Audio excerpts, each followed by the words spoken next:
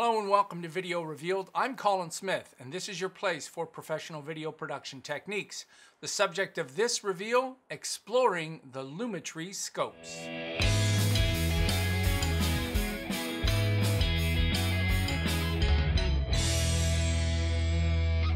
Okay, first things first. If you use the old method of a reference monitor and the old scopes, that's gone. Those scopes are no longer available, and they weren't that good to begin with.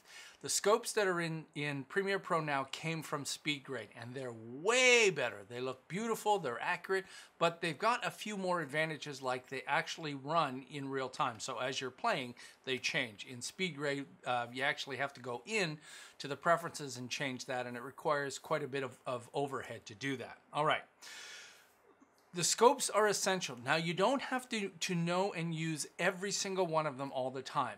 A few scopes are fine. If you like the waveform and vector scope, then you're probably going to be fine. You don't have to use all of them. They are essential in helping you understand because, well, a lot of times people will be editing, first of all, on 8-bit displays, and you need to be able to see the full range of color, and you can't unless you're going out to a 10 or 12-bit display through SDI and all this other stuff. But at least a scope can give you a good idea. It can also help you balance colors. It's basically going to help where our eyes are deficient in when we're trying to color grade. And I'll also show you at the end, very important, how to set up the order of the scopes the exact way you want. Let's go have a look. So by default, I'm in my editing workspace. If I click on the color workspace, it's going to change me to my color workspace and bring up my Lumetri color on the right and my scopes on the left. If they're not there, they're probably buried behind one of these panels. And if it's not showing, then you might need to reset your workspace, and you can reset the saved workspace and you can see the one for color. So there's several scopes in here, and we're going to take them one by one. The first one that we're going to look at is we're going to go and look at the vector scope HLS, and I just right-clicked in this menu. You can also go down to the wrench and click and get the same menu, but I'll be right-clicking in this menu here. I'm just going to go to my presets and choose vector scope HLS, and the HLS is hue, saturation, lightness. Sometimes people prefer hue, saturation, value, but it's the same thing. The vector scope HLS displays the hue, saturation, lightness, and the signal information at a glance. In the bottom right hand side, you can see that we can clamp the signal, and this was added in SpeedGrade for broadcast, because when SpeedGrade was created, it didn't have a broadcast vector scope. It only had this scope, and it didn't clamp the signals. Primarily, that's because the original SpeedGrade was made for film and raw workflows, not for broadcast at all. And when Adobe brought that on board, it started to incorporate broadcast and still keep the raw and film. So the clamp signal there, to me, it doesn't work exactly the same way as SpeedGrade, but you know what? If you're doing broadcast, just turn that on. You'll also notice that beside that, we've got an 8-bit, or it just says float. You can think of this is your 32-bit floating point view. And you can see just by looking at this that it is not completely intact. It's slightly broken up, and we can see that here and we can see that here. And this is the startling one, because this clip on the left is an airy raw file. So we're talking about real raw. So if you want to see real raw, then you need it in floating point. Now you can see that. Even the other slightly compressed formats look this way. All right, that's all I'm going to show you on this one. It's of no use for you if you're doing broadcast or web. Only if you're using film or film and raw workflow. All right, now let's go look at the YUV. And the YUV is for broadcast, and it's based on a color wheel. So if you look at my color wheel on the right hand side, and this over here, you can see there's yellow. Yellow is right there. The opposite of yellow is blue. The red, the opposite of red is cyan, and green, and the opposite of green is magenta. The boxes that are on the inside are the 75% which is what people will shoot for when they're going for broadcast. And these outer ones are 100%. And basically broadcast wants to keep you in line. I've got some bars over here that when I click on it, we're going to look at a different view. You can see when you're looking at images, they look different. And you won't see grayscale on here. You won't see luminosity. If I actually click on some grayscale images, you'll see nothing. It just stays in the center. That's because this is calculating the chroma, or the color value. And the line that's running directly inside here, the I and the Q, they actually pertain, whoops, let's go over here. They pertain to these colors on the bars, and these are standard SMPTE bars. And this one's a little off, but it should be on the Q, and this one's on the I. So people will use this line here to evaluate skin tone and how much saturation. So if we just go to saturation and start pushing that, you can easily see that we're pushing that beyond that 75% line, and we're going to start clipping that if you're sending this out to broadcast. And let's go back to our bars in here. And if we go to our hue saturation curves, what's interesting about this is you can see that we have red hit at 75%, and that's this red here. If I go to my hue saturation and click on the red, this will put 3 points in my curve, and the outside ones are meant to anchor this, and the middle one is the one that I'm moving. So you can see as I move that point, I can force that out to 100%, or alternatively I could pull that back. And you could do the same for any of the other ones here. Here's yellow, and I can move that and pull that back.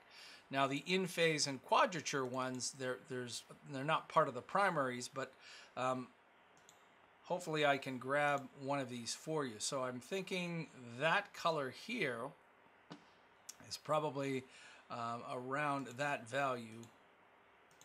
So if you watch that, you can see that guy moving around as I move this in and out.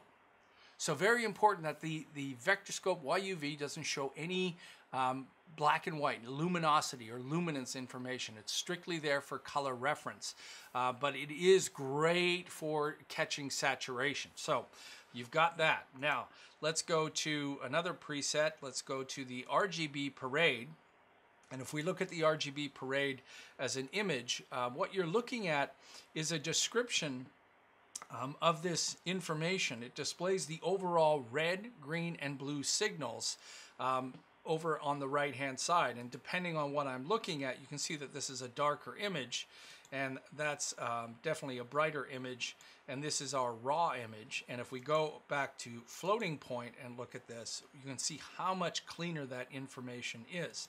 Same with this, same with that. And if we go back over to any of our charts, you can see that they're lining up inside here. And here's a chart that's based on different values. So it's 0, 20, 40, 60, 80, and 100.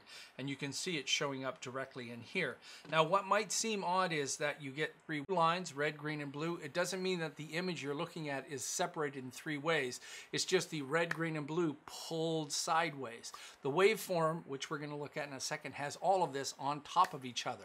Where is this useful? Well, I'll tell you where it's useful. To me, it's useful when I'm in basic correction using the temperature controls. You can see the red is higher than the blue, telling me that this is a warm image. And if I start moving the top over to the blue, you can see it works as a teeter-totter, and I can affect it that way. And the same with the tint, I can move the green up. So I could actually neutralize this image, remove the color cast with a completely black and white monitor. In fact, I can do it without even looking at the image, just by looking over at the waveform. I'm a big fan of the RGB parade. Now, you can look at the RGB parade in a few ways. So here's the parade type. That's RGB. This is YUV. What YUV means is the left side here, that's the luminosity, and here's the chrominance described as something that's not RGB. So some people like this, I don't, but it is very useful if you like looking at that way. So the other thing is, so we've got RGB NYUV, and then you've got both of them as white only. So if we look at RGB as color, we'll see that. But if we go back to RGB white, it's the same values, just in white. Some people love to look at just flat black and white scopes, although I am changing color value. And the same thing with the YUV white. It's the same as this YUV, except without the color. And these also play back in real time, but I'm going to try playing this back. There's no way I can play back a 2K ARRI RAW on a laptop with 32-bit floating point. I can edit this if I want, and it's going to change in real time. But trying to play this back, you're really asking for too much. Okay, so let's go back and look at the waveform. So the waveform is like the RGB parade, but instead of separating red, green, and blue, they're all on top of each other, and the luminance.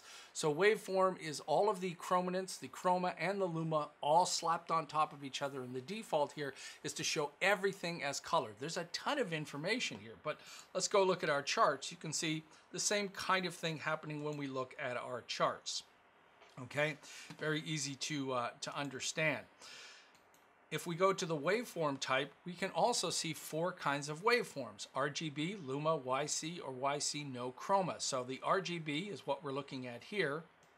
The Luma, now when we're looking at the Luma waveform, it displays the IRE values, which are the Institute of Radio Engineers. On the left-hand side, you can see these numbers going from -20 to 120, with most people wanting to keep it between 0 and 100. But if you had super whites or super blacks and super whites, you could see them. There is the YC, and the YC displays the luminance represented as green in the waveform, and the chrominance represented as blue. So this is just, if you think about this as color and luminosity, or chroma and luma, that's those 2 green and blue colors in here.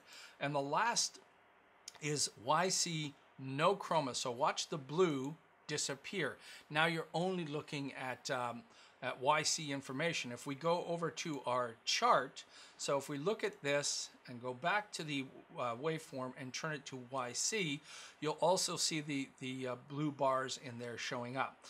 This is pretty close to some of the waveform hardware devices that have been around for many years. All right, let's also go and look at the histogram. In the histogram, it displays statistical analysis of pixel density at each color of intensity level. I wrote that down. If you come from Photoshop, then the histogram is something that you're going to definitely recognize. And this also has an 8. They all have 8 and 32-bit modes when you're working in it. But it'll show you the density of the pixels in here. And when we get to the ARRI RAW, we'll see massive density. We go over here to our charts, and we can see things break down. Here is a 16-bit gradient, and in this one we just have 2 colors. The rest of these intermediate colors are coming from the anti-aliasing happening around in here. If we go to our chart, we can see that. All right, if we go to our presets, you'll notice that Adobe puts a bunch of presets in here for you. So if you wanted to quickly just grab your RGB parade, you might think that you click here, but it actually adds it to it, and then you'd have to click here again. I'm right-clicking and get rid of the histogram. So if you want to jump from one chart to another, or one scope to another, you can jump to the presets and go right to a different preset. Adobe does put these together in multiple forms. So here's Vector Scope YUV, Parade YUV, and Waveform YC. Boom, there you go.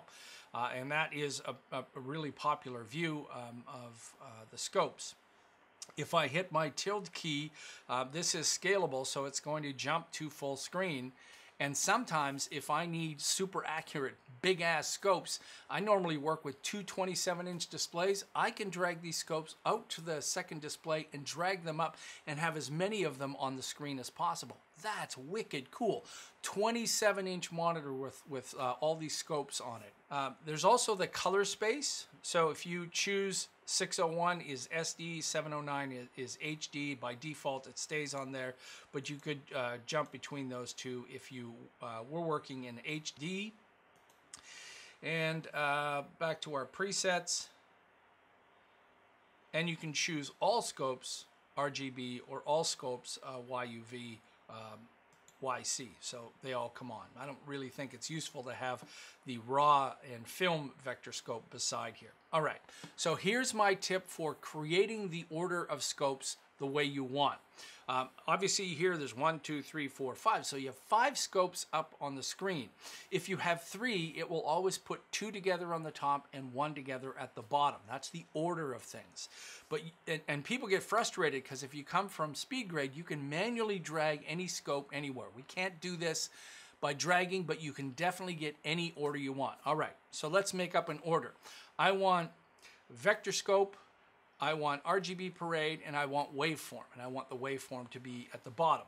The first thing to do is to turn on the first one that you want. Now let's go and grab the RGB parade. You see how it goes to the right-hand side. Now let's grab the waveform. So you start with the top left one that you want, and you add the other one. So what if we wanted waveform and vector scope and histogram?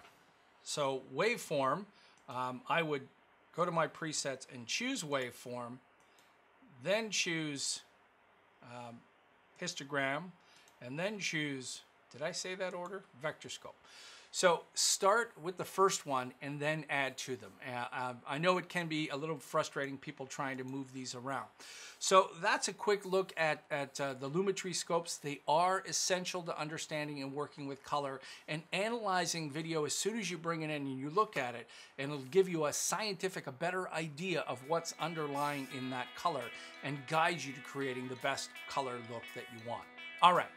Hopefully you found this informative. If you have, then please click on the link to subscribe to Video Revealed. And if you're not already an Adobe Creative Cloud user, there's a special link in the description for you to get your free 30-day trial. Till next time, I'm Colin Smith, and it's my job to get you looking your best.